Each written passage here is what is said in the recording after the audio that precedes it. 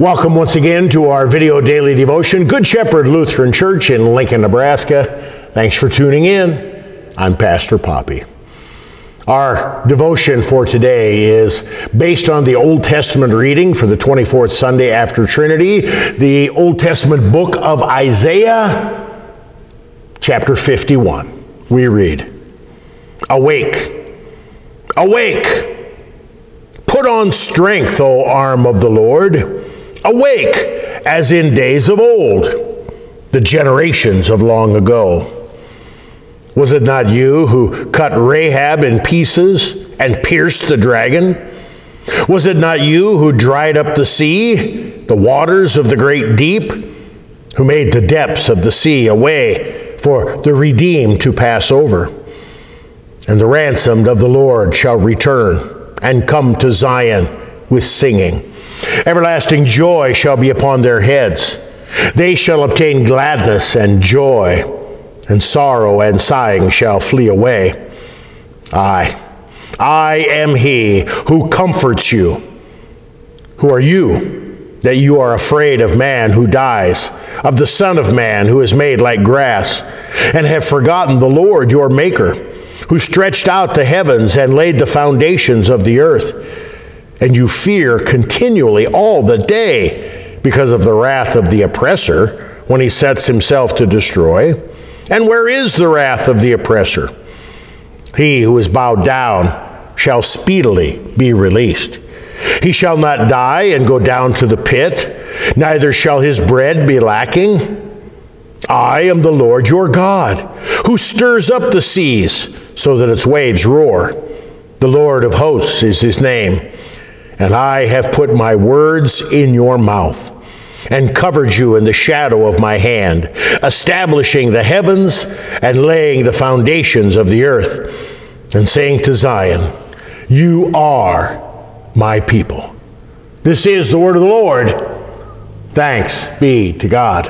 We have many different word pictures that the prophet Isaiah, under the inspiration of the Holy Spirit, lays before us. It starts out, interestingly enough, awake, awake. There are many times in Scripture where God reminds the sinner, you and me, to wake up because the end of the world is coming. Wake up because today is the day of our salvation. But in our reading for today, it's just the opposite. We are calling upon God to wake up.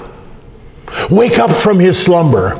Wake up and do your God thing. Wake up and do your mighty action.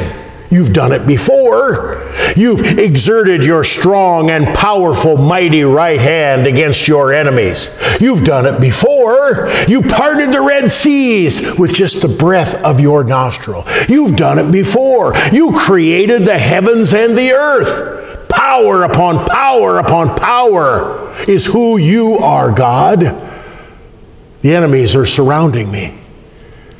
I need you. I need you to spring into action and take care of my enemies. Defeat them. Defeat them for me because I'm weak and I'm afraid. Sometimes, as Isaiah teaches us, we're even more afraid of our enemies, our earthly enemies, than we are afraid of God. We should fear, love, and trust in God above all things, above all people, places, ideas, things. My friends, when we begin to fear our enemies, the devil, the world, and our own sinful flesh more than we fear, love, and trust in God, we are in a very, very difficult position.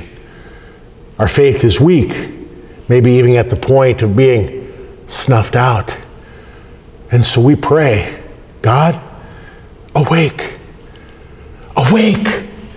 Do your God thing. Speak to me in a powerful, mighty way. Exert your powerful, mighty hand against my enemies. Fill me with your Spirit. Fill me with your word to give me comfort and peace and strength, and most of all, courage. Courage to face any and every enemy that the devil, the world, and our flesh can throw at us. And my friends, know that that's exactly what God has done. It may not seem like it to us. We see Jesus seemingly weak and frail, defeated by the enemies as he hung naked, bleeding and dying on Calvary's cross. But this is the mighty hand of God poured out on Jesus, who is carrying our sin. Poured out on Jesus, all wrath for all sin, for all people, for all time. God displaying his power and might, doing his God thing when he raised him from the dead 3 days later, never to die again. Jesus, risen and ascended on high, powerfully working in this world through word and sacrament. And he leaves us with this final word of comfort. You are my people. You hear that? You, God says, by grace through faith, on account of the person and work of Jesus Christ, are my people. May that be your strength. May that be your peace.